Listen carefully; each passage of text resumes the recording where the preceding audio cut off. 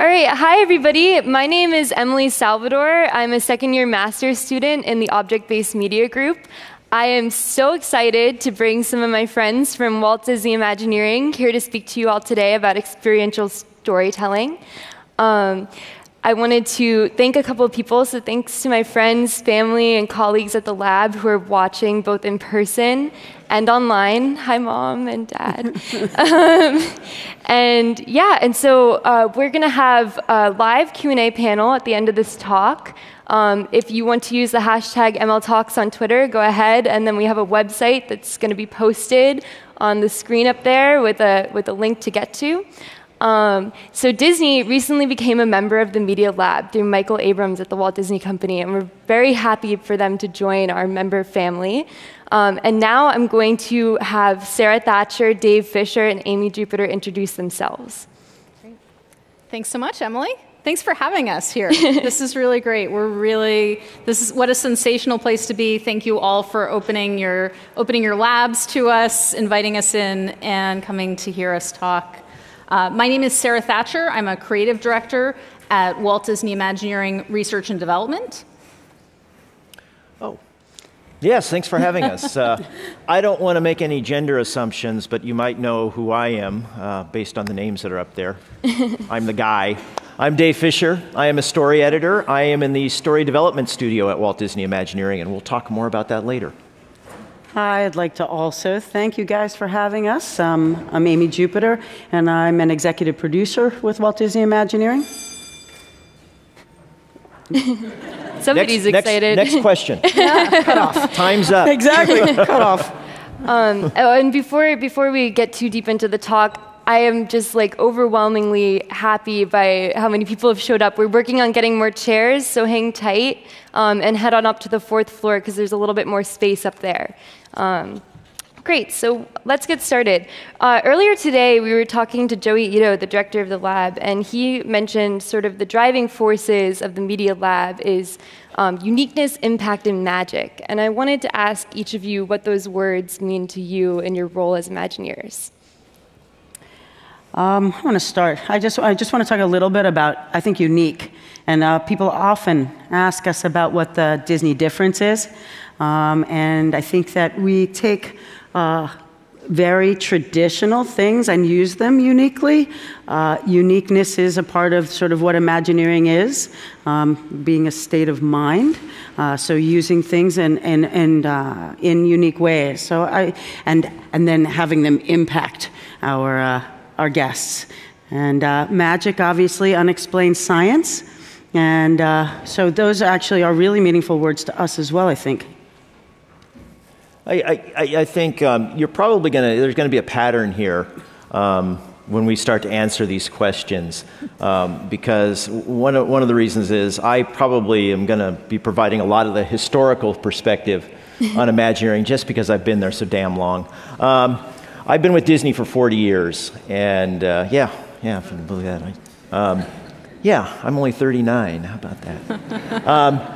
And so you talk about magic and uniqueness, and you know, I think back to how Imagineering got formed. I mean, you think about Walt Disney. You know, Disney first and foremost considered himself a storyteller, but hand in hand with that storytelling was creating new ways of telling those stories. I mean, this dates all the way back to 1928 with Steamboat Willie, which was the very first synchronized sound cartoon.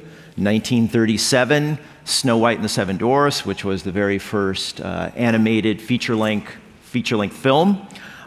So when it came time to do Disneyland, he was again doing something different, something radically different. A lot of people called it Walt's Folly, and the reason they called it Walt's Folly was because they thought that it was just going to be just this spectacular failure, and no one was going to come to this place. So it's in this spirit that the Walt Disney Company and Walt Disney Imagineering in particular continues to exist, is that not only are we continuing to tell stories in magical ways, but we're also looking to tell them in unique ways. And one of the unique ways we do that is through, you know, changes in technology, changes in philosophy, changes in the way people experience the things that we do. So I think we're going to spend a little time talking about that today. But that's sort of, again, the historical perspective.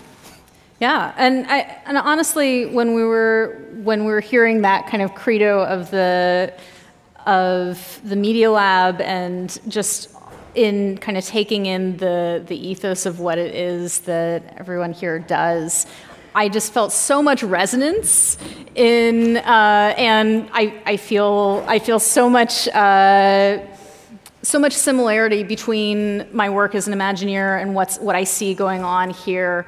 There's so much joy in living in that area between art and science, between engineering and imagination, and all of each one of those kind of credos in the way that Dave was just talking about kind of enter in both into the experiences that we create, but also our kind of methodology of creating them. So I feel a lot of kindred souls out there. And to pick up on Sarah's talking about, when we see something on YouTube or we come to the MIT Media Labs and we see stuff, the gears start like, complete. Oh, what can we, because you guys are doing the same thing. You're trying to figure out practical applications for the things that you do, things to make the world better, things to help us in what we do. We're doing the same thing. Well, maybe not make the world better. Happiness makes the world go round, though. Right. So we're thinking about ways that we can take some of these brilliant ideas and turn them into the stories that we tell in our theme parks. Mm-hmm. And I would say a lot of Media Lab students are storytellers because we meet with lots of different people and other students and other companies, and we need to be able to explain our technologies in ways that these people can imagine them being in their lives. So I'm curious how each of you approach storytelling, especially being from such different departments, and how you integrate technology into your stories. Sure. Well, I guess I have a similar, coming from advanced development and research and development, have a similar task of figuring out what the story and what the experience is that technologies enable. So I feel like technology is it's another tool, it's a paintbrush, it's another piece to build an experience with. And a lot of the work that we do is figuring out, well, here's a new cool thing. What is it good for? What could it be good for? And experimenting, and then figuring out how to convey that to people like Amy and Dave, who are ultimately going to take those and bring them to the field, bring them to the guests. For me, I often, I specialize in large format ride films. And so when we get a story from our writers, oftentimes we are charged with learning or how to express those using different forms of technology. And often, that is how we approach storytelling from an experiential standpoint, because we're really going to move you literally and figuratively with these large rides. And while we call them attractions, which is the integration of all of the movement and the film and the sound and all the other aspects of effects that we use, oftentimes that expression is the story. The guests experiencing it is how we deal with story. So it's really quite interesting. And it's amazing because as Emily said, storytelling is a part of all of our lives. We begin telling stories even before we can speak. For me, certainly I was very interested in writing when I was growing up, but when I was in college, I went to the University of Southern California, a little school out in LA, and I majored in English and journalism. And I really thought that I was going to be a journalist. This was the time of Woodward and Bernstein. People were breaking these fabulous stories about Watergate and things of this sort. But at the same time, I grew up near Disneyland, and as a senior in high school, I got a job at Disneyland as a sweeper. The guys who go through the park and they sweep up the popcorn and everything that our guests drop and keep the park really clean. And it was fabulous because going to the University of Southern California, it was very close by. So I was able to live at school and work at Disneyland on the weekends to pay my way through school. And when it came time to graduate, two things happened. One is that, as I was joking with them earlier, I got the opportunity this was way back in 1983, I got the opportunity to go to Japan. We were just opening Tokyo Disneyland, and I got to teach the Japanese how to sweep. Don't argue, you know, there was a lot more to it than that, but it sounds kind of cool, right? You teach them how to sweep because they don't know how to sweep. And at the same time, I had graduated. And now, you know, when I came back from Tokyo, I'm ready to move on. I'm not going to be a sweeper anymore. And so I started, you know, as many of you have done, will be doing, looking for a job. I was interviewing with newspapers. An opening came up in marketing at Disneyland as a marketing copywriter. And I ended up taking that job, and it took me in an unexpected direction in my career. Not only writing as marketing, but also the fact that 3 years later, on the recommendation of my boss at that time, he said, you know what, you're doing much more for marketing than we deserve. You belong at Imagineering, which, you know, I was like, thank you for saying that. And I found myself at Imagineering. I've been there for about 30 years. And during that time, I really got a chance to explore storytelling, not only practically, creating the attractions, the shops, the restaurants that I hope all of you enjoy when you go to the parks, but also studying storytelling itself. I mean, internally, we do mentoring programs. I host an entire program on storytelling where I tell Imagineers, no matter where they come from, engineering, architecture, about storytelling. And like everyone else in the world, I also have a podcast. It's called Story Builders. Unfortunately, you need to be an Imagineer to listen to it, but we talk about story. And it's interesting because usually I'm on your side of the microphone, so to speak. I'm doing the interviewing, so it's kind of strange to be You'll have to let me side. know how I did after. So I may end up asking you questions, Emily. So anyway, I hope that sheds a little light on story. Cool. Well, so earlier Amy was mentioning that Imagineering is a state of mind, and I think that storytelling is really about creating these emotional connections. So how do you adapt stories to suit such a wide range of audiences, from children's to adults, different genders, different cultures? How do you approach that? How do you make emotion accessible to everybody? Well, I guess since I'm the center of story, I guess, so to speak, I can kind of start to tackle that, and then you guys can jump in. You know, everything we do at Disney is based in story, whether it's motion pictures or it's television shows or even our parks. We may not literally tell you a narrative story when you get on something like Pirates of the Caribbean or the Haunted Mansion, but it's based in story. It comes out of story. And many of the characters and stories we bring to life are stories that were brought to us by Disney Animation, Pixar, Marvel, Star Wars, all the wonderful intellectual property companies that Disney owns.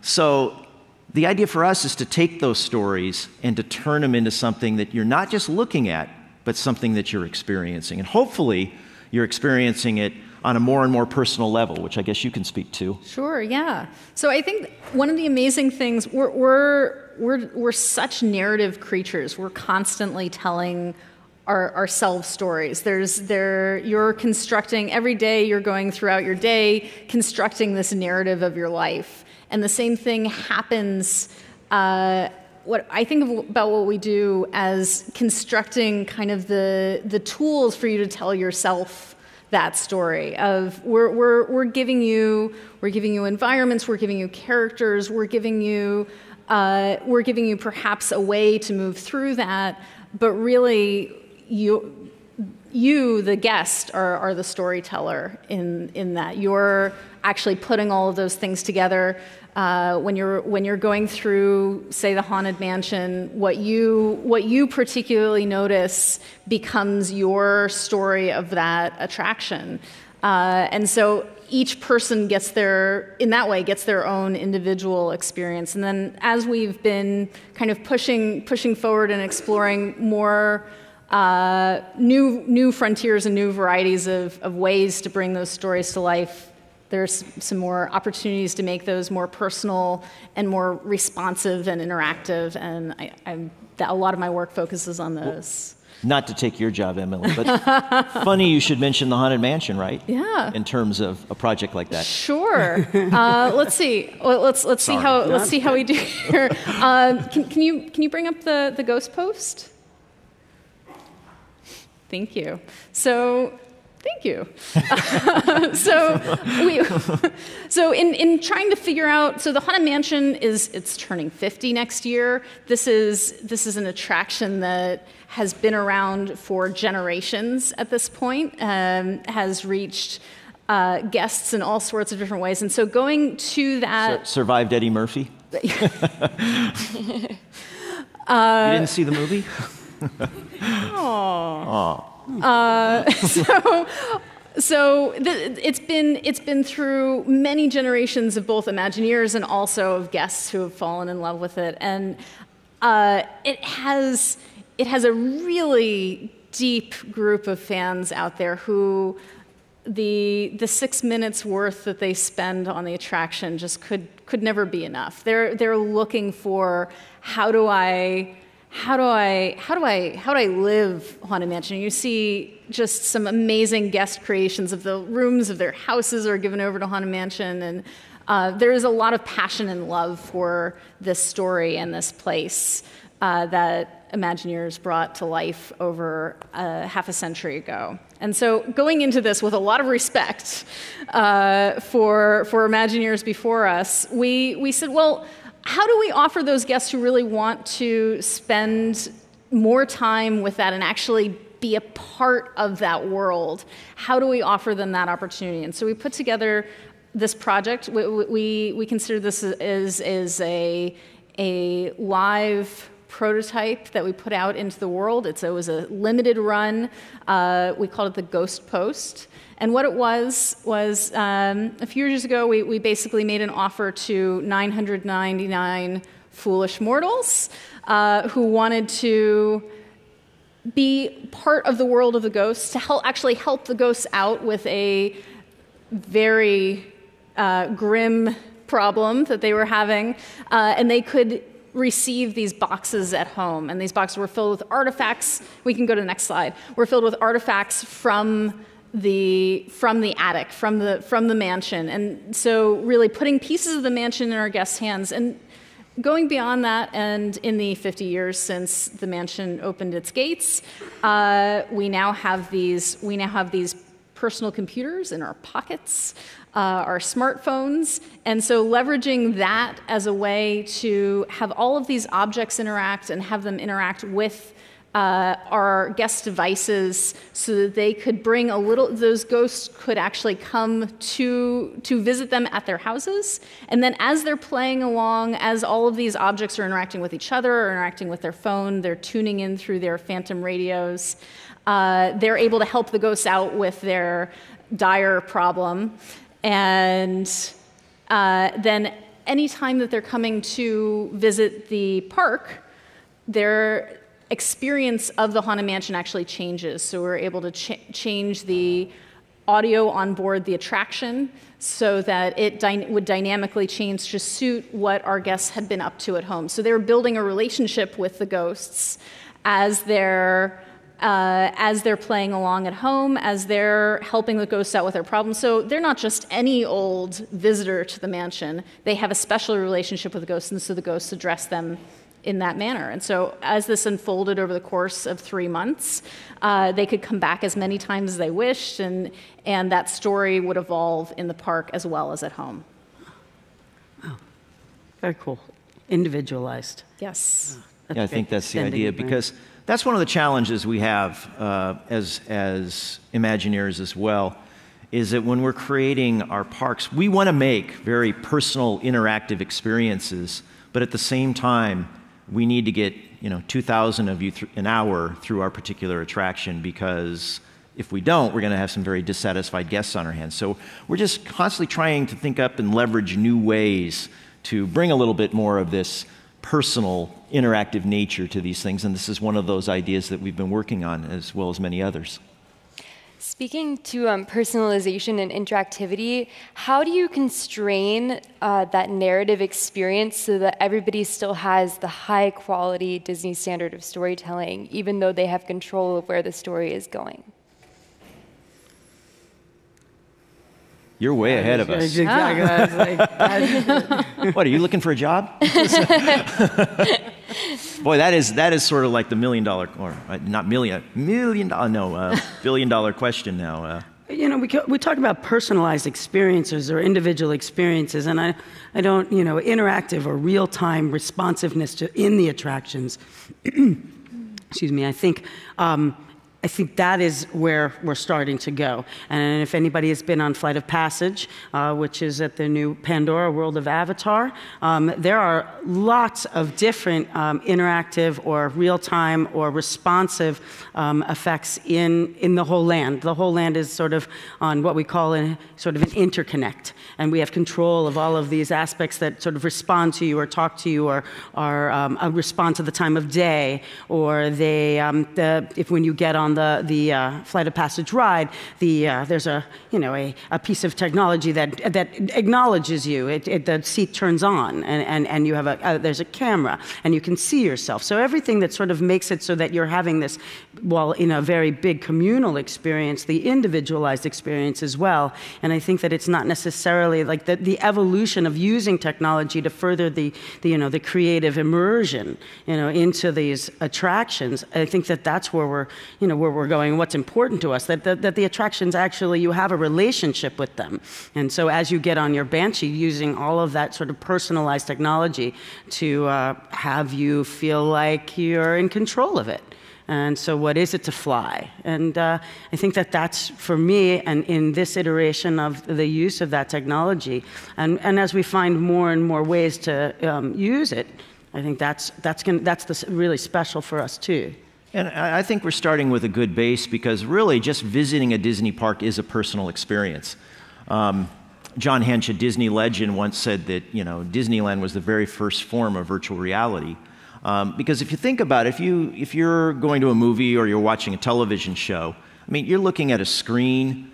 The director is telling you where to look, right? Wherever he points the camera, that's where you look. But when you come to our parks, you're actually walking into the movie, so to speak. And so you're building your own story. You're your own director/cinematographer. And I think that already gives you a personal experience above and beyond what you could have before.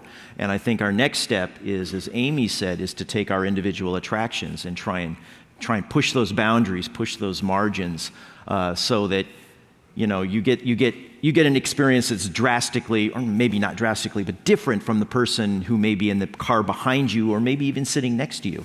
Well, the guest is the protagonist in the story. We're building a world, and you guys are navigating. You're creating your own plot. We don't use plot like a traditional linear storytelling. You're creating your own plots, and depending on the park and depending on the experiences or the land that you're going to, you're creating your own experience, your own plot throughout the land.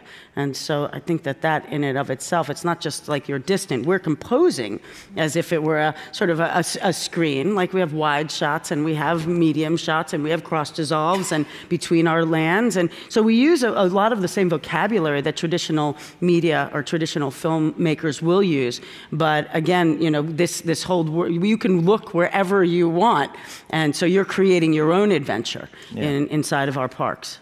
And in terms of taking a story, I hope all of you are familiar with Pirates of the Caribbean, which is an attraction that opened in 1967 at Disneyland. It's considered one of the classics. And when you think about that, there's no narrative storytelling going on there. You're taking a journey in 3 acts. So I mean, there are still some story structures. The first act, you're going through a bayou, very quiet. Then you go down a waterfall into caverns where you see these skeletons. Act 2, and then finally Act 3 is the pirates coming to life and pillaging and looting a town. So we do have story structure. We're just not telling narrative stories often in the context of these rides and attractions that we're creating. Maybe to evolve on that, because one of the things that I've found interesting, being the relative newcomer to Imagineering compared to my colleagues on stage here, one of the things I've been fascinated by is the evolution of how we think about our guest's role in the story. So you look at and how our attractions and experiences have evolved as that has happened. So you look at one of the opening day attractions of Disneyland was Snow White's Scary Adventures. That's and yep. In the original, there was no Snow White. There was no you went into, there was a big sign over this big stone. It said Snow White's edifice, Adventures. Snow White's Scary, and there was no Snow White. No. Early guests were, you might understand, a little bit confused Upset. by looking for where it said Snow, on the label, on the tin, said Snow White's Scary Adventures, where is Snow White? And the intention of the Imagineers was that you were Snow White. You were the person who was being offered the apple by the witch. And so this was, maybe didn't come across, was a little bit confusing. We're still getting our sea legs under us of, I'm trying to get back to pirates, of how to do this. But the desire was there from the start of how do we give our guests a role to play in the story, a part, not just make them sightseers, but actually make them participants. You also touch upon a good point, is that when we take these familiar stories and we put them into our parks, what do we do with them? In that particular case, Snow White's Scary Adventures has, let's just say there isn't a long wait for the attraction. And we actually put Snow White in the attraction when we redid it way back in 1983. We completely redid Fantasyland at Disneyland. And we put her in, but essentially what this attraction is what we call internally a book report. It's basically just telling you what the movie was, which is very difficult to do on an attraction. And besides, you're not giving me anything different that I didn't already see by watching the original Snow White and the Seven Dwarfs. And it led to some funny problems with this attraction. You're going through it, you meet the Seven Dwarfs, you meet the witch who offers the apple to Snow White, and then the very last scene is the hag. She's up on top of some rocks, and she's trying to pry some rocks loose to go down on you and the dwarfs. Oh, no. And we ran out of room in the attraction. So then you came out, and it said, and they lived happily ever after. So I think one of the things we try and do as Imagineers is to somehow bring something new, something fresh to these stories. And it's nothing new. I mean, Walt did it back in 1955 with Mr. Toad's Wild Ride, which has always been one of our most popular attractions. You get in this little vehicle and you careen through the countryside and through Toad Hall, and it has a truly unique Disney ending because it's the only attraction where you end up in hell. Sorry, spoiler alert. It's for the kids. Yeah, it's for the kids. But what the Imagineers did is that they didn't try and retell the story of Mr. Toad. They took an element of the story, which was Mr. Toad wanting a car, and they turned that into an attraction using his personality, because he's wild and he's crazy, and what would Mr. Toad be like in a car? And so that was, I think, a very successful way of taking an existing intellectual property and enhancing it in our parks in a new and different way. And so you mentioned Pirates earlier, and that's an attraction that's had a lot of evolution, both in the original and You're trying lately. To get me in trouble, aren't you? I'm trying to cue. We actually have media. Do we? She's we directing do. The conversation. Yes. Oh, are you? Okay. So Amy was actually very integral in creating a totally revamped and innovative version of Pirates of the Caribbean for Shanghai, and we were hoping that she could share some of her lessons from that. Well, you want me to set it up first with the old one? Yeah, please. So Pirates of the Caribbean, as I said, opened in 1967, and then in 2002, our studio released a movie called Pirates of the Caribbean, Curse of the Black Pearl. Very, very successful movie. Johnny Depp is Captain Jack Sparrow. And so naturally, now people didn't necessarily associate Pirates of the Caribbean with our attraction. They were associating it with the movie, especially since there were going to be more movies coming out. So while filming was going on for Pirates of the Caribbean 2, Dead Man's Chest, we made the decision, let's put some Disney characters into the, let's put some of these new Pirates characters into the attraction. So we put Captain Jack Sparrow, and we put Captain Barbossa. But this was sort of a Band-Aid. This was just introducing these characters. But now, with Shanghai Disneyland, we had an opportunity to completely rethink Pirates. Yeah. We did, and we wanted to take you on the journey as Jack Sparrow has hidden his gold, and we are on this adventure, and he is protecting it from Davy Jones, and he has to go on this adventure under the sea. And so we have we have a huge attraction, which is very technologically advanced, but we're still going on a journey, and we're going to take you on a journey to find the treasure, and then we're going to battle. It's called the Battle for the Sunken Treasure. And it is a huge, like in a footprint, it is a very big attraction. So we're able to use a lot of projection technologies, a lot of huge sets, a lot of advanced animatronics to tell this story. And you actually go underwater. We actually take a dive underwater, and there are people who have come, our guests who have come, and wanted to know if we were actually going underwater. They'd look and they'd try to find all the places that we dug down into actually going to these to this very amazing journey, because these domes are 100 foot wide and 75 feet tall, and you are absolutely immersed in these giant battles with all these effects, and it's really immersive, and it is an emotional experience for people to actually be transported down into the water and mesmerized by these huge sets and if we could have built everything, we would have. But the mixed media of it is actually part of the illusion, the creation of illusion of this journey underwater, and you can see how big these domes are. And I wish we had actual video to show you, but I don't think we do. But they are. We worked with our partners at ILM, part of the Disney family, to create these amazing scenes. And like if you want to ask about what it is that you want to share about it, because it is there's so much to share about. Yeah, I think something that everybody here would be interested in is how do you merge existing workflows and processes with the unknowns of exploring new technologies? Like, how do you approach that when you're building an attraction that's as innovative as this one? So everything you see in our attractions, there's a lot of traditional film, at least in my world of ride films.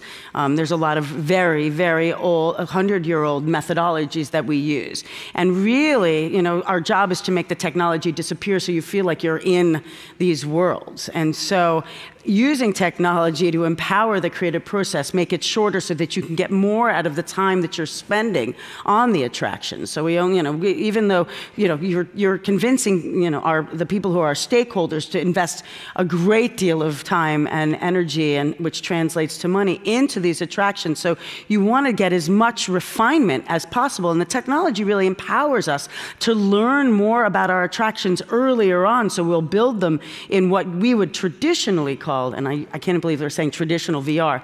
And so we're using some of these immersive technologies that we're using in our design process.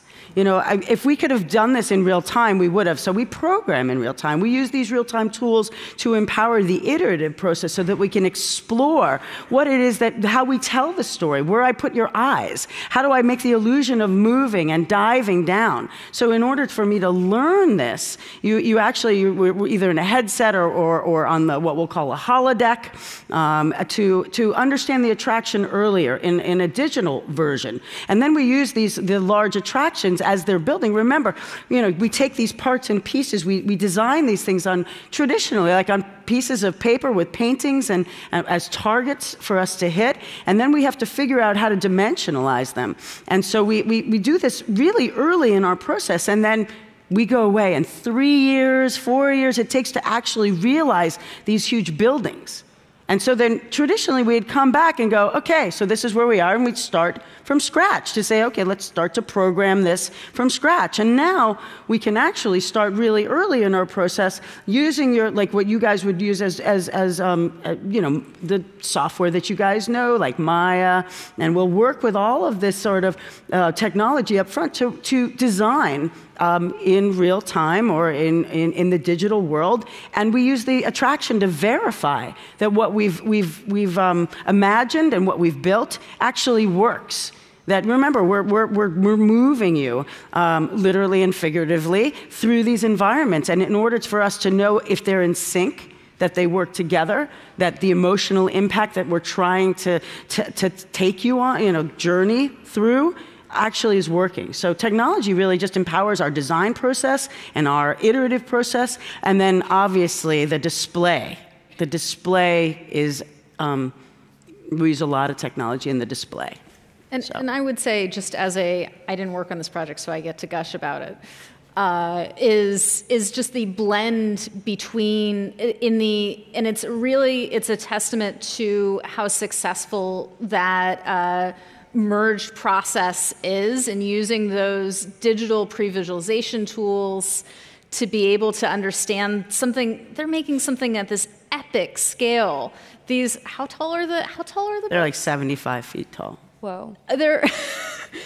It is a scale that is architectural, beyond architectural, and combining that with equally epic-sized media and the understanding how those elements interlace just wouldn't be possible without these. It wouldn't be possible to end up on opening day as successful as it is without these pre-visualization tools, without the being able to write it together before it exists. And I think that's the uniqueness of sort of the Disney difference, the ability to use all these tools, glue them all together, the infrastructure. Like if you think about all the inputs that we control, all of the photons, we control all of the, and I'll call them eartons because, eartons, photons, the control of the rides, the ride-tons, all of that data. They're really sort of like there's so much data that we're controlling. It's not that the complexity of that in and of itself. There's the static asset set of the building and all of the sets and how those things go together. Those are different groups. There are 140-something disciplines that make up making a theme park. So even just as a communication tool, as a team-building tool, all of these things help us collaborate. What is group collaboration? And how do you use the tool sets to collaborate, communicate? And I think that's really like to make, these are communal experiences, and that is something about sort of they're social and heads up, and you really want to that's where we're using our technology. I think is illusion design. Mm-hmm. So another question for Amy and Sara. I'm curious to know how you take something from R&D that's been prototyped and demoed to maybe a couple tens or hundreds of people, and then robustly proof it to be put into the parks, because I know Amy has championed a couple of projects to move from this R&D space into a space where guests get to enjoy them. Sure. So we'll take two examples at massively different scales that have transitioned from out of the lab and into the world under Amy's care. And so the first one, if we can go to the Na'vi shaman, please. So the first one is this figure. She represents a step forward. Imagineering has been making what we call audio animatronics since the very early days, since Walt got fascinated with. Do you want me to step in? Please step in. I'm historical basis, please. Yeah. So audio animatronics dates back to 1963 with an attraction called the Enchanted Tiki Room. The name, like the name Imagineering, which is a combination of imagination and engineering, the name comes from animation and electronics. The audio portion comes from its early operating system, which was actually tape. So imagine, for any of you who remember 8-track tape, I believe that Abraham Lincoln was a 12-track show, and Enchanted Tiki Room was a 24-track show, I believe. So at any rate, these early versions were called A1 figures. They were very limited in movement. In the 1980s, we went to A100 figures, which incorporated compliance technology in order to allow them to move much freer. But at that time, they were also just pneumatics and hydraulics, and that sort of picks up the story now with what are we calling this, an A1000 figure? Is that what we're calling it? I think A1 million? I think she's the shaman of songs. Yes. Yeah, okay. Right? She's the shaman of songs. There you go. It's story, not technology, absolutely. Right? I was like, she's her individual. And as we're looking at this evolution, Walt was fascinated with this being able to capture something that felt alive, this liveliness. And we wanted a consistent performance for all of our guests. So in going after this figure, we're sitting at R&D and going, okay, well, this film by James Cameron just places a massive gauntlet. And when it came out, if you remember, just the incredible emotion that he was able to get through that motion capture process, be able to bring this world, but also the creatures that inhabit it to life in a way that really, I remember going to the theater and going, I've been transported. And so as we're thinking about how do we make this a place that you can actually visit, and how do we bring these Na'vi to life? They're enormous, and they're incredibly expressive and emotive.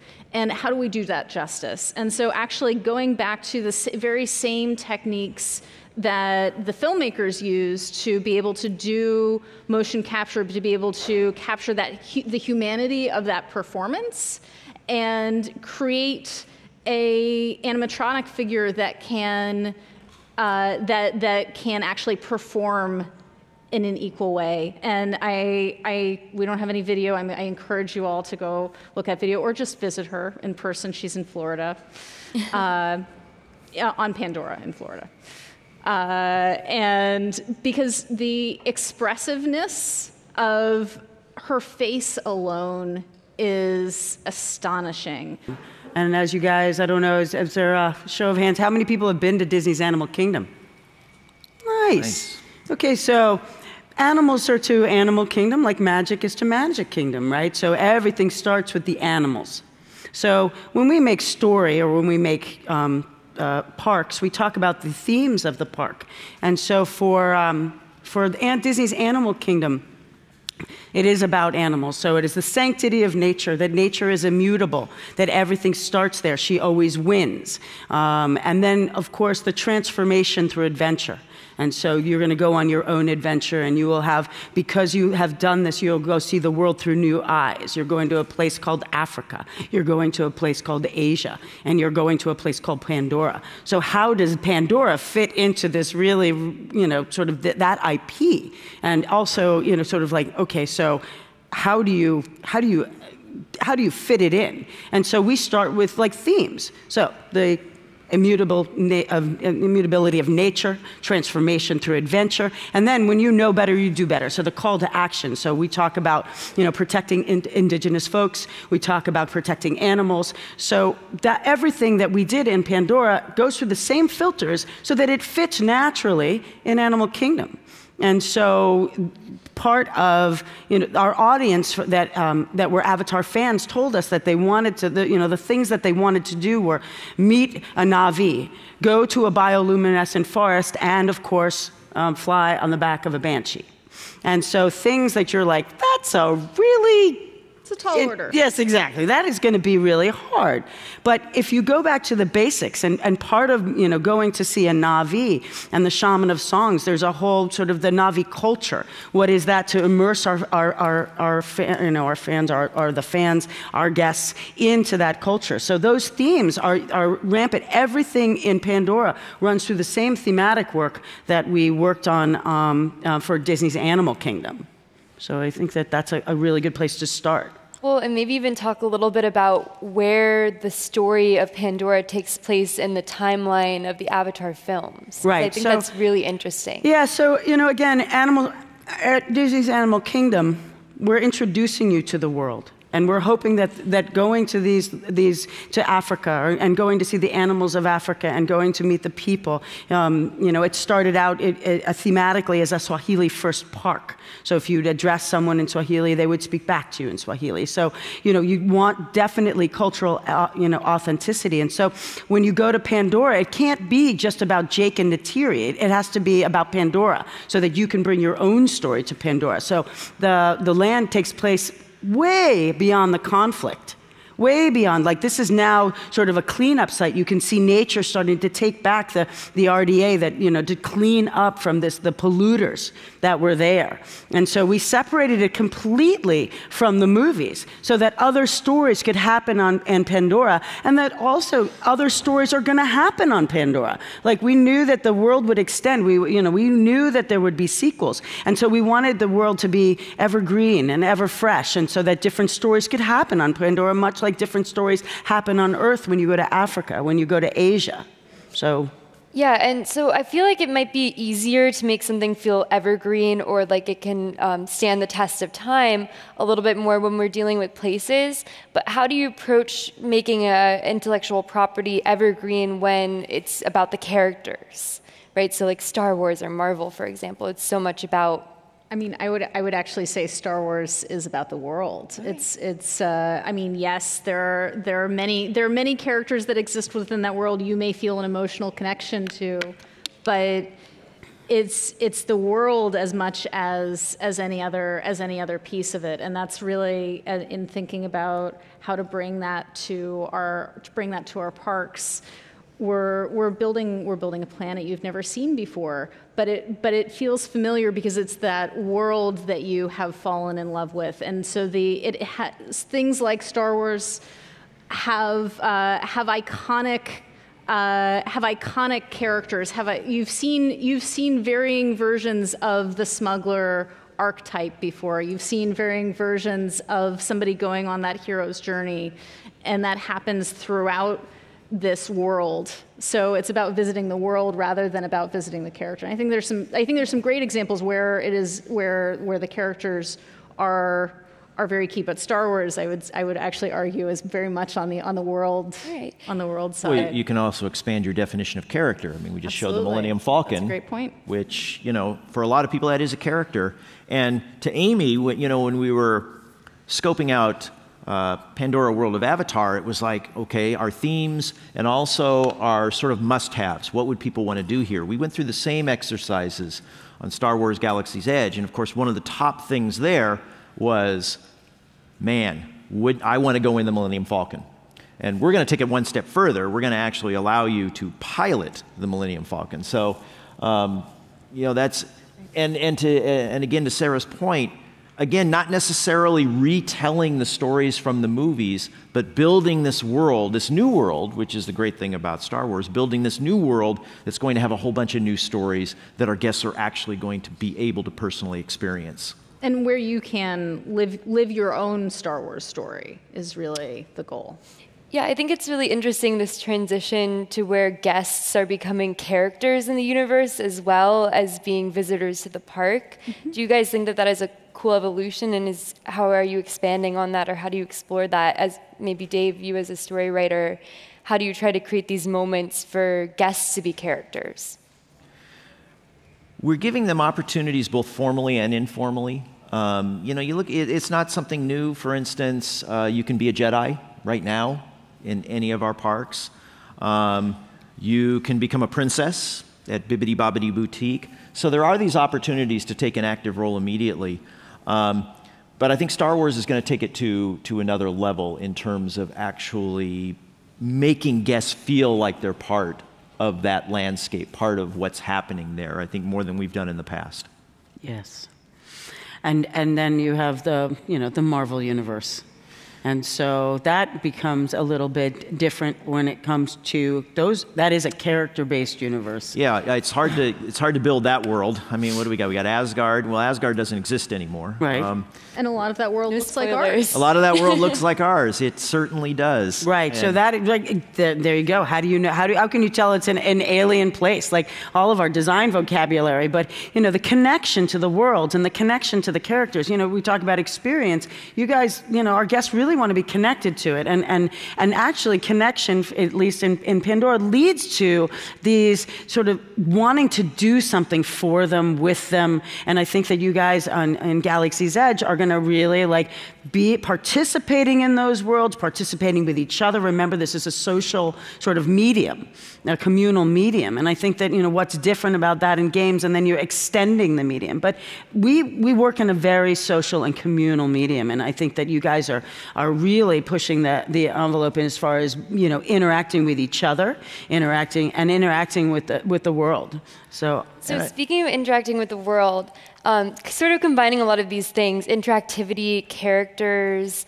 and storytelling, can you talk a little bit about your robotic characters that maybe can feed off of emotional resonance of your guests? Why, sure. So this is another project that started as just a little bit of wild R&D brainstorming and, well, what if? And if you can go to the mission breakout. And ended up actually getting incorporated into another thing that Amy worked on. And really this project started with this concept of, not the building, but this is where they live. This is where they ended up living. But before that, they were in the lab, and it was really about how do we have so many characters that are just performers that will try and make eye contact, but it's. Can you bring up the tiny life slide? Yeah, the bird-like the creatures. Space bird chicken little things. Yes, little bird thingies. The fluff balls. There you go. Yes, there we are. Perfect. So they live in that big house. They've been collected by the collector. But before that, they were this idea of how can we make our animatronics, our audio animatronics, how can we make them responsive and alive, and really continue to go after this living quality? And part of what we said at R&D was, well, it's not just.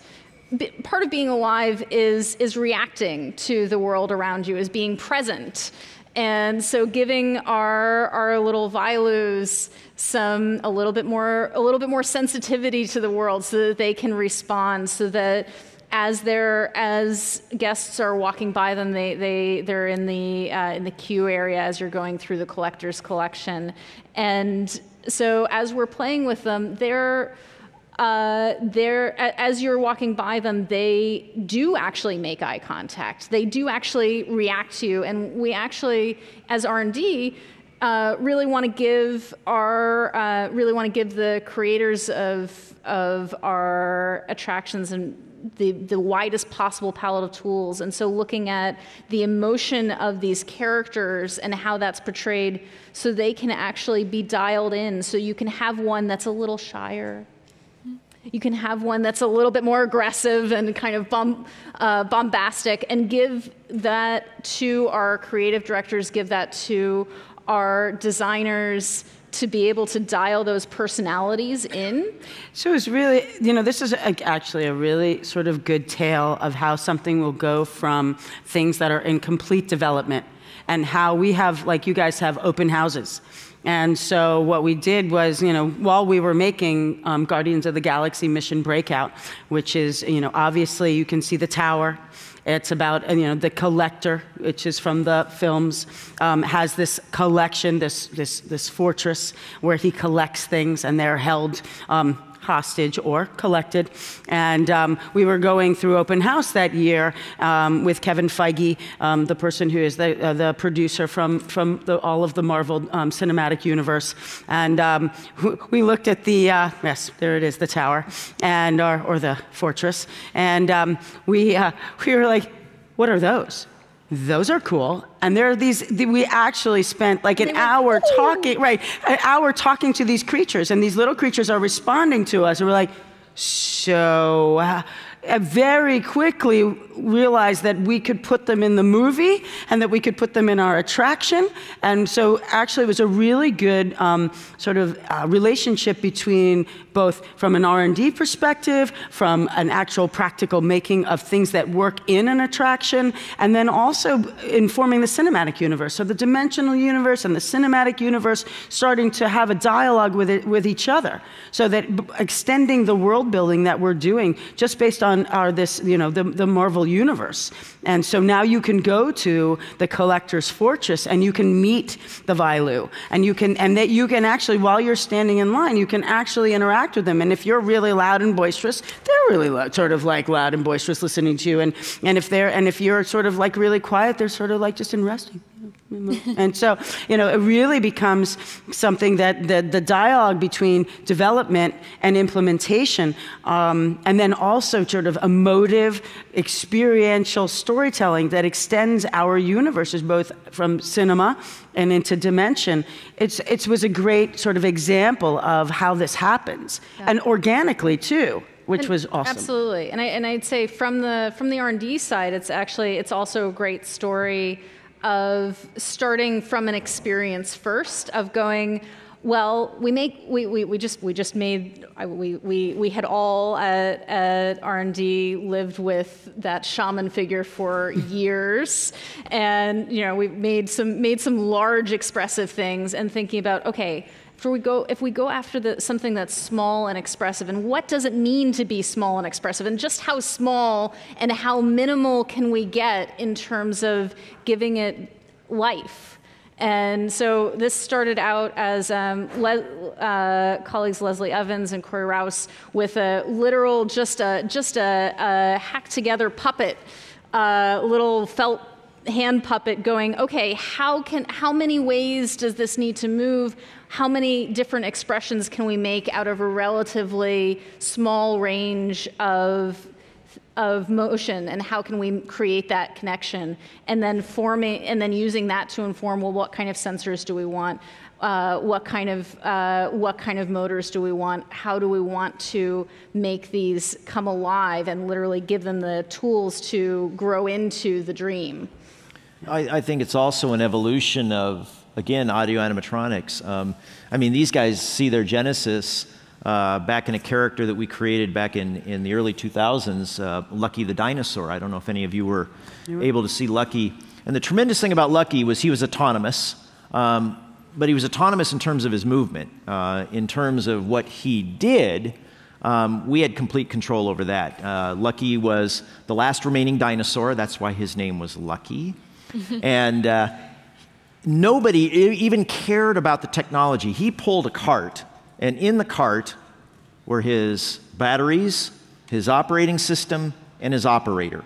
But when you got together with, like, you never thought of that. You just thought about this wonderful personality that this dinosaur had. And then from there we went into Muppet Mobile Lab, based on the Muppets, Dr. Bunsen, Honeydew, and Beaker, Wall-E, from the movie Wall-E. So evolving up to this point where now those were all controlled. So just a convergence of all of these things for your smaller scale, running independently, completely autonomous, boom, that's where we end up with this. Mm-hmm. And so I don't know if we got the Jake. Oh yes, the next. So really, we can talk about that. Can. Oh, he's been out. I know he's been out at Disney. Yeah, I know he has. The next generation. Yeah. So we have. So in thinking about how our animatronics and our characters can become unanchored and can totally autonomous. We're headed to Westworld territory here, aren't we? So to give you guys are already working on this too, right? Yeah, so to give everybody in the audience a little bit of context, Jake is a robot that Disney is exploring to be able to put in front of the guests in a way where guests can walk right past them and not have it collide and cause any injuries, but also have it be interactable so that everybody can... He's completely autonomous. He is not being controlled by anyone. He is just merely out in the area. Mm-hmm. And so a lot of that work is really still on this very core of how do we express character and emotion through movement and expression, and how do we do all of those things, of course, safely and with all of the challenges that a theme park environment presents, and people are unpredictable, and crowds, and all of those things, and allow that character to roam safely and interact with our guests. So giving us, again, continue to increase the palette of tools that we have. He's roving around. He's had a few maiden voyages out in, because as R&D, we do a lot of things inside of the lab, but because so much of our work is about people and interacting and understanding how our guests interact with things, if we leave it in the lab too long, then we miss out on all of that, and we don't understand the thing that we're building. And so Jake has been out on some maiden voyages in Tomorrowland, and getting to see him interacting with guests and seeing how guests respond to him, and then continuing to iterate on how we think about continuing to develop that so that it's ready for folks like Amy and Dave to take out to the field. And as a lot of master's students are learning at the Media Lab, evaluation is critical when you're making any new technology. Shout out to thesis prep. So I want to ask one more question, and then we're going to move on to the Q&A. So everybody remember that you can send in questions on Twitter using the hashtag MLTalks, or go to Slido and enter the code X052 to ask your questions. So my final question to you all is, for better or for worse, people have a relationship at this point with their phones. You know, it's something that they have in their personal lives that they bring with them to the parks. Do you think that that is a distraction or an enhancement? And how do you, as storytellers, either draw them away from their screens or integrate screens into the experience? Sure. Well, first of all, it's a reality. Yeah. So we have to deal with it. Yes, it is part of our guests' lives as much as anything else. So acknowledging it, I think, is always the first thing to do. But I think as you know, as we have more and more successes with some of the sort of our handheld devices, our mobile devices, and releasing things on them, I think that we often in our theme park environment or in the parks environments talk about heads down behavior and heads up behavior, and it really is about when it's appropriate to have hands down behavior and heads up behavior. And remember, you're with your families. We want you to be with your families. We're really into sort of that communal experience, and so you don't want it to be antisocial. So really just knowing sort of physiologically how you use it, when it's appropriate to use it, and acknowledging that it exists and it's a really big part of our lives. And that it's also a designable surface. Right. So, you know, and this is something that's a little new for us as Imagineers who are used to controlling the whole world. Literally building it from the ground up, that this is a device that our guests are bringing in, that they're bringing their own lives in along with it. They're maybe streaming something that is not a Disney thing. And what's going on here is, we finally said, well, you know, that's a designable surface too. We don't have to ignore it or be scared of it. We can actually use this to create and enhance your experience of the park. And so we put out Play Disney Parks, which is you can all download it and take it on your next adventure to the park. And it basically brings a little bit of the park to your personal device, so that you can, instead of being heads down, actually gives you a new way to interface with the environment. We're being able to build in some little special effects, some magic that the phone can interact with, but also really encouraging you to interact with each other. And so our parks are really about having an experience with your family, with your friends that you're there with, and using this to enhance that. And I think that's a key point, that we do have this Disney Parks Play app where you would be looking down at your phone, but even in its interface, we're encouraging you to play the games with your family, with your friends. In fact, you can't play the games without them. So even in this, even with your phone, we're encouraging you to not solo yourself or silo yourself in the line, but to actually communicate with the people near you. So even then, we're trying our best. And it enhances, I think, also the experience of navigation.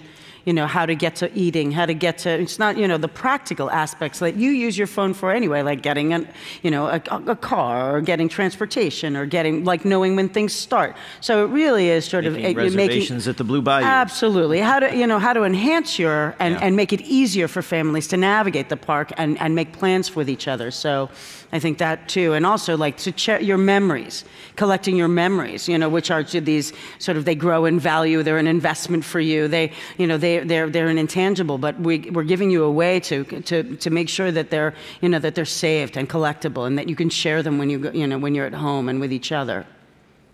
Great. Well, so now at this point, we're going to shift gears a little bit, and we're going to move on to the Q&A section of the talk. We've got people sending in questions online. Remember, use the hashtag MLTalks on Twitter, or go to Slido to ask your questions. So the first question I think we want to look at, somebody had asked before. I just want to answer it just so that everybody knows. Somebody asked what was the relationship with Disney and MIT, and we're happy to share that Disney has recently become a member of the MIT Media Lab's member community, and that means that hopefully this is the start of a very awesome partnership where students can learn from Imagineers, and in turn, Imagineers can learn from our students.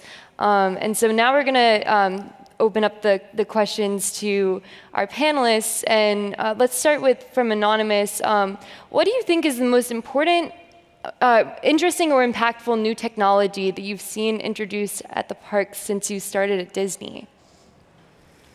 Oh my goodness! Don't toss it to me. I was hoping that. Again, I just what I'd love to just reiterate about technology is that there is, if you went and if you knew how much technology is actually in all of these attractions, obviously we're using a lot of technology and newness and being able to use it and sort of the little democratization of it, the accessibility of it.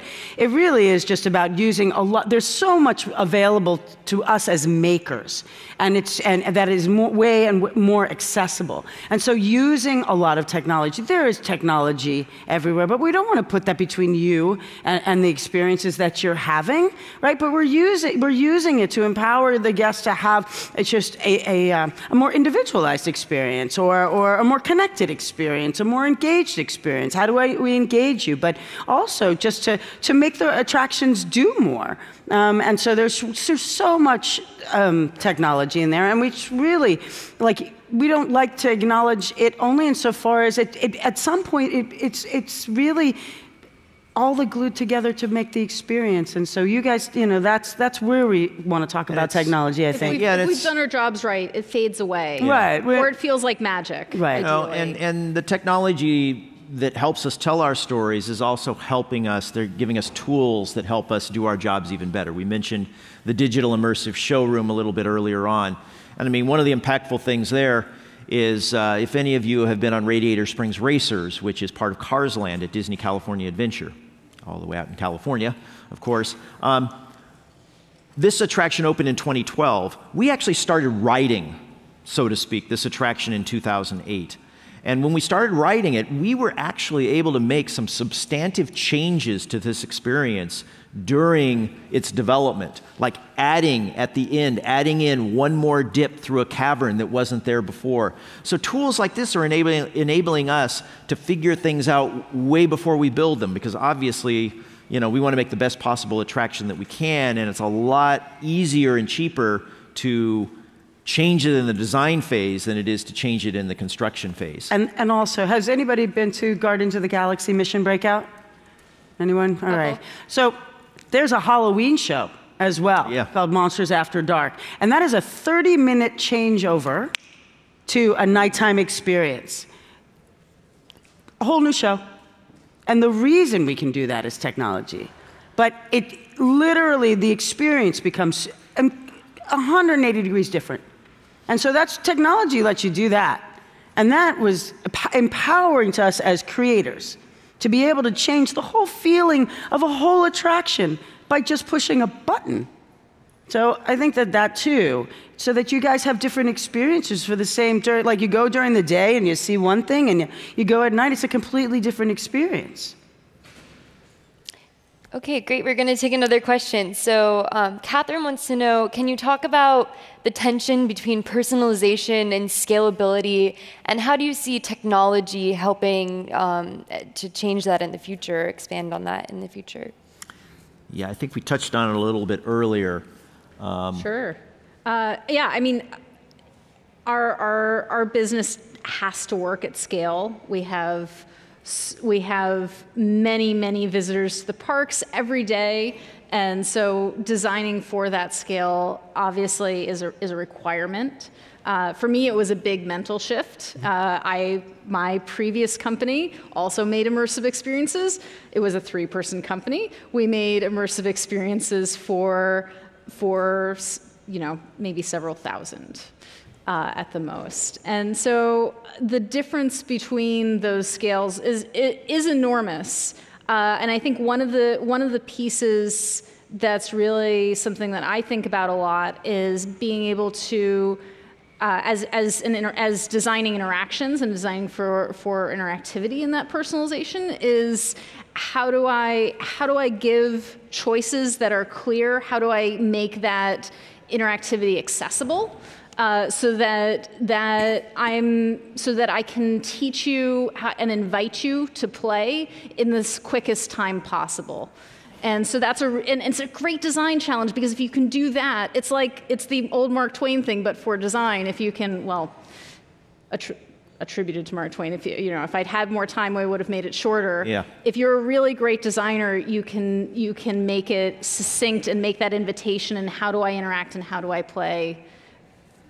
And also, the personalization aspect, you need to put it in context as well. As Amy said, one of the reasons you come to our parks is for a communal experience with your family, with friends.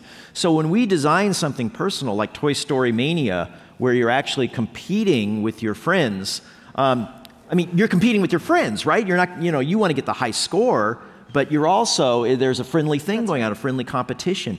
So I don't think we ever want to eliminate the fact that the reason these parks exist in the first place was for adults and children to have fun together in an environment such as this. So it's this constant balancing act that I think we're doing in our parks. And I think at the heart of it, our parks are personal because they're visceral.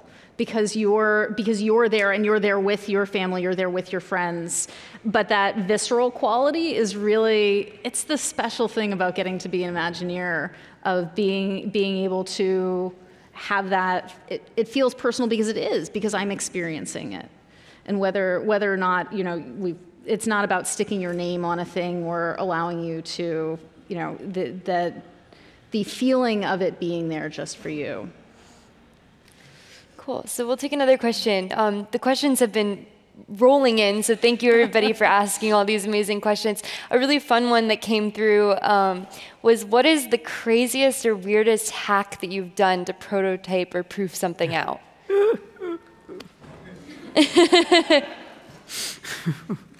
No. Whether it be like making a puppet or... what is it to prototype a ride? What is it to understand a ride? And that's like driving through parking. There are crazy things like driving through parking lots and swinging things around and in safe ways. She's talking about the Seven Dwarfs Mine Train roller coaster down at the Magic Kingdom in Florida, where we literally got on the back of a flatbed truck with the ride system, and some guy drove us around just to see what a swinging thing would do. So definitely, you hack everything. Like gaffer's tape, a lot of gaffer's tape, string.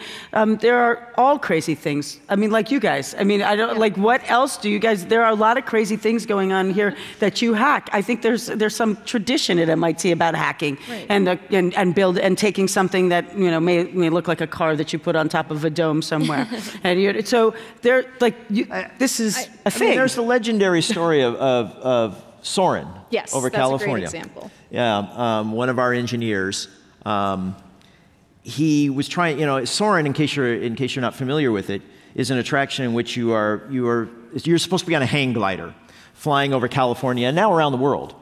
And so we were working on this ride system, and Mark Sumner, who was the head engineer for that, he was, these guys are working on, they tried out using a dry cleaning system. They tried this and they tried that. And well, finally, he, over Thanksgiving one year, he went home to his parents' house for Thanksgiving dinner, and he pulled his erector set out of the attic, and he started fiddling with it. And by the end of that 4-day weekend, he had assembled with his erector set what became the ride system for soaring over California. So, you know, that's a hack, right? I mean... well, absolutely. And I mean, Imagineers sit there and make Connects versions of everything. Absolutely. Right. So. Yeah. I mean, I think at the heart of it is we're challenged with this job of making things that don't exist. And so virtually everything starts as a hack. Is how do I, and how do I, you know, we know eventually we're going to invest a bunch of money and do it the right way. How do I do it the quick way to understand what this thing is? Right. What does rapid prototyping of a really expensive ride system look like? Right. I mean, Often it looks like driving around in a pickup truck. Right, exactly. So, like, you can absolutely imagine what that might look like. I mean, if someone said you know, you have to make a flying Banshee, what do you imagine that prototype might have looked like before we could actually put a machine to it? Yep. You know, it's like, what is it like to fly? So see, bottom line, we all share the same DNA. Right. The same ethos. That's why we're here. I mean, because we do share the same ethos. And we were as interested in what you were doing as you are, obviously, and sort of like we're doing that dialogue. We're really excited to be partners here because or members, because I think that partnering, that like Imagineers are everywhere. You all are Imagineers. It's the way you think about things. And so we encourage all Imagineering, you know, everywhere. So, another great question that came through was, how has your career in storytelling impacted the way that you tell stories about your personal lives? Just make it up all the time. Those terrible hacks that we're now trying at home, right? About, you know, swinging from a roof or something. But it affects it affects the way you approach your life, I think, in storytelling and the narrative of your life, or how you live your life, and what your focus groups of one. I find myself really watching so many more people and how people use transportation, how they use, you know, anything, how they use anything, how they experience their spaces. We walk around here, how do you use your spaces? What does the public space mean? What does private space mean? What is collaboration? How do you get people to collaborate? How do you get introverts to collaborate? How do you get people who are super, you know, sort of like not used to articulating? So it affects everything in your life when you're constantly thinking how to watch how people are in the world, how they experience the world, so that you can bring that narrative back into sort of your work. And so a lot more observation, I find, for me, definitely. For me, it's been more of a practical application, as I said from the start, is that, you know, I've gotten this fascination with sort of the science, the emotion, how we build stories and how we tell stories. You know, doing a podcast and doing an entire presentation to Imagineers. I mean, I thought I was just going to write stories, and now I'm trying to help people mentor the next generation. This is how we do the stories. You know, and not to mention that, you know, I'm, you know, like a lot of, I'm sure there were so many people out there who creative writing. I mean, we're all trying to eventually write the great American novel, although I don't know what that's going to look like in 5 years. So that could be the next hack. Oh, interesting. So somebody also asked, where do you guys see augmented reality fitting into the parks in the future? Well, I mean, I think in part, it's actually easy to see our parks as being augmented reality already. I completely agree. We're taking people out of the mimetic and moving them into this fantastical universe. Right. So in that way, I think we've been thinking as creators of augmented reality for a long time, before there was XR, VR, AR, as a discipline. Obviously, you know, Disney had its own part to play in the emergence of VR back in the day of Disney Quest, and enormous CRTs counterbalanced with a big counterweight so that you could fly on Aladdin's magic carpet. Even next to the Walt Disney Imagineering Lab at Innoventions. There you go. 1994. That's right. But we've been augmenting reality to transport you to different places for since Imagineering started. Yeah. So it's, and again, just to hark on it, to answer the heart of the question, the specificity of the question of like everything, it's another tool, it's another technology, it's another paintbrush. I mean, some of you may be aware of if you've been on the Disney Cruise Line. Right. We have two ships, the Disney Dream and the Disney Fantasy, where we actually use augmented reality in the inside cabins. Because obviously if you're in an inside cabin, you have no view. But what if you put a porthole with a virtual view and you augment that with Disney characters, then hey, you got a new way to sell your inside cabins. And the ocean is suddenly a little more alive and a little more characterful. Exactly. There's a storm brews, and all of a sudden there's characters from Nemo out your window. And you see the same thing, happening throughout the ship of Midship Detective Agency, and you're bringing throughout the Sorcerers of the Magic Kingdom, where you're augmenting little places, little niches where you felt like, oh, that's just a wall, or that's just a painting, and now they're coming to life as you play, as you interact with it. So it seems like all of you wear at least a couple of different hats. How do you balance your both technical expertise and creative passions in the day-to-day at Imagineering? It all comes, I personally, my job is about creative expression. I just happen to use all these different technological tools to help bring all of that together. So they're so connected.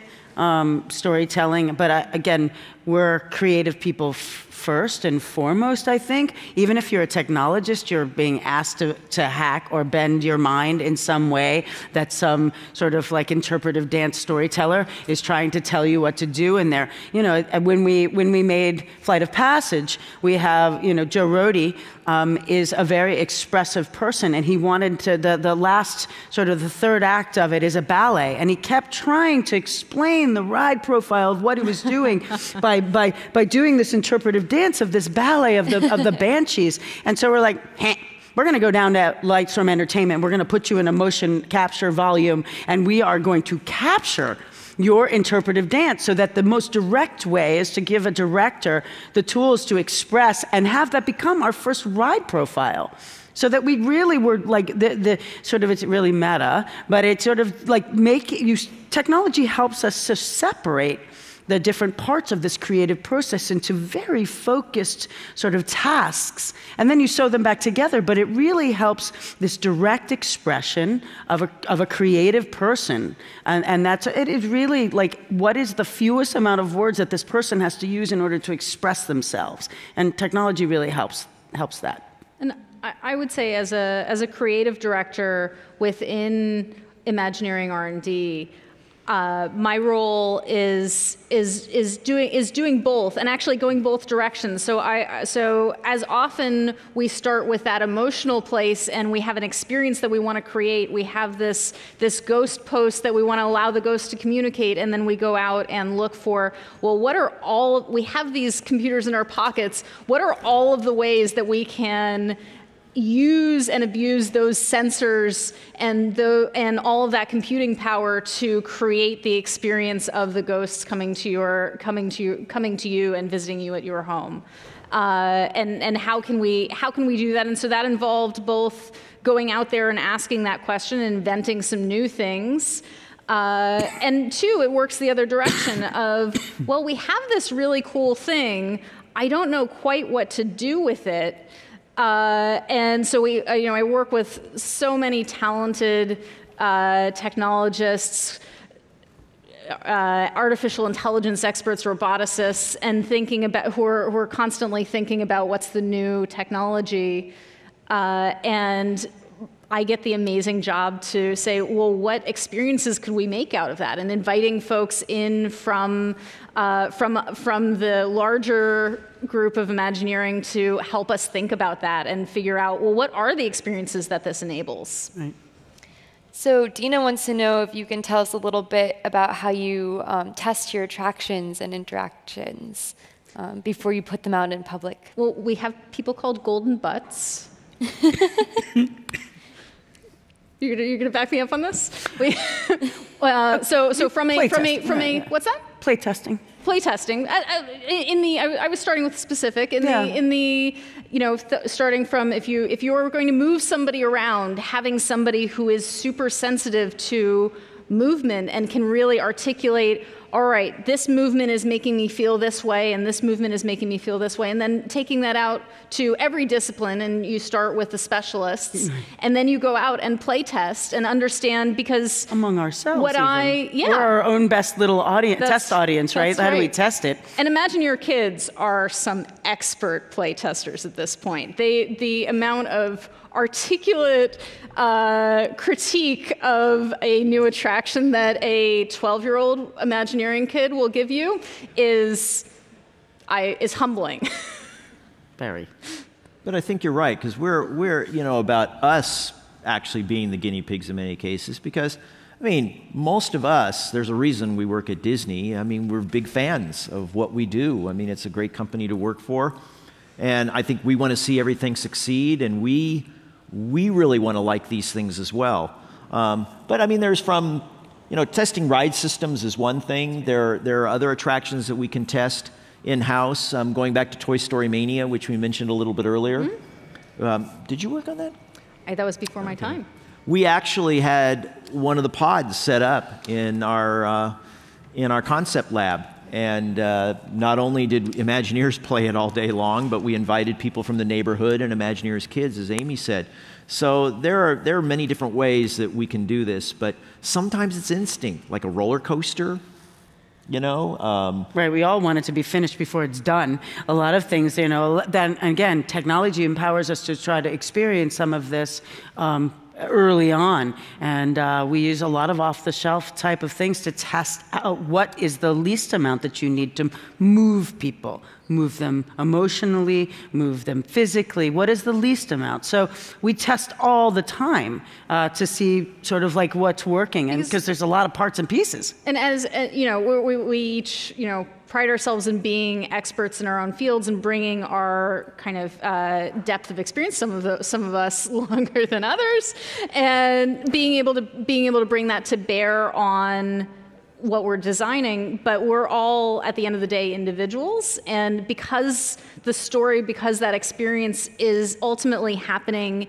in the minds and in the bodies of our guests, being able to invite them in and invite them, whether in the form of our peers, in the form of our peers' families, to be able to test and play test those things and understand, being able to ask afterwards, well, you tell me what happened. Yeah. How did that feel? And remember, a theme park is a living thing. It evolves. We're able to sort of modify it and evolve in ways that our guests tell us everything we need to know about what's working. Change out attractions that aren't working. Exactly. There's an iterative process. It is a living thing. And so the dialogue between our guests and us is an ongoing thing. It's a requirement to really, like, reading guest letters and reading the way people feel about the attractions and how they respond to instructional videos. We always are making sure that people understand what they're doing. So testing goes on. And I guess we could sum it up. Well, I guess we could sum it up with Walt Disney, who said, he loved working on the parks because he could shape them. When he did Snow White and the Seven Dwarfs, it was in the can. I can't make any more changes. It's done.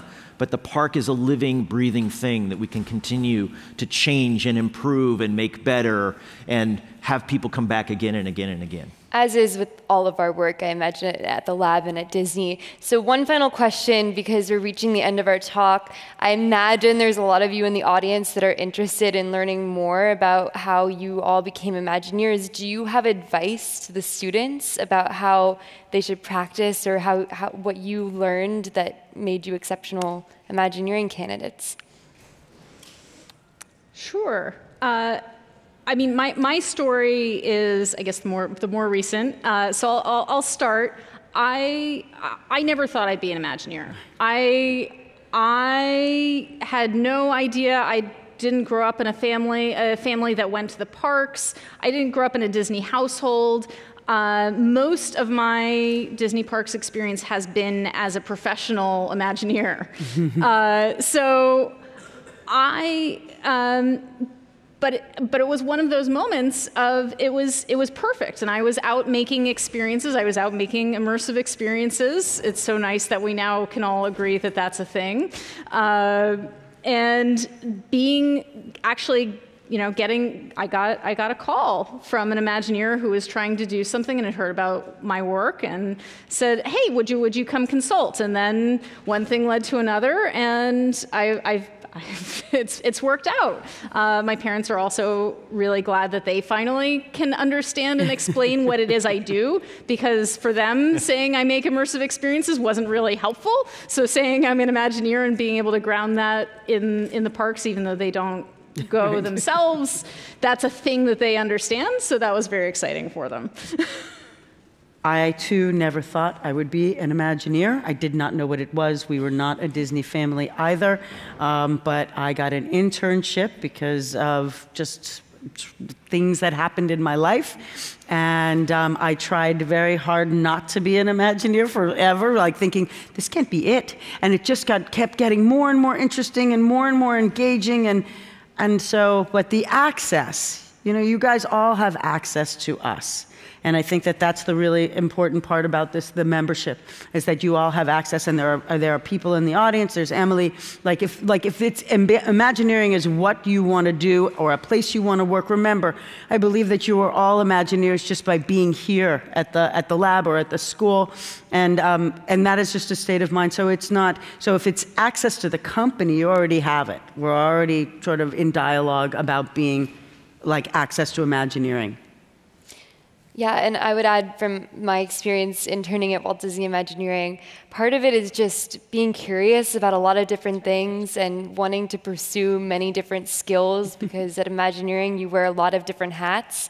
And so being able to both practice and then create works that you can talk about to other people that involve many different processes and disciplines can only help you if you're interested in becoming an Imagineer. In the spirit of being really curious and going after something that fascinates you, there are over 140 disciplines at Imagineering, and so if you're fascinated about something, chances are it overlaps with something that Imagineering does too. So be fascinated, be excited about what you're making, and try making new things. Yeah, do something. Yeah. Just make something.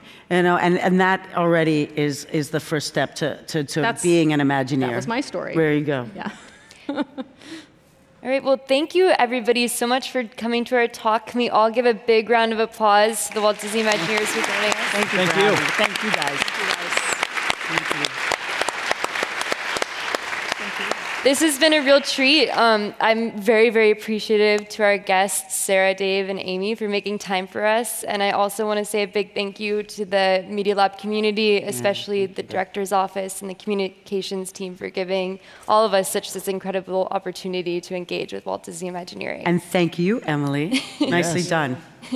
Thank you. All right, thanks everybody.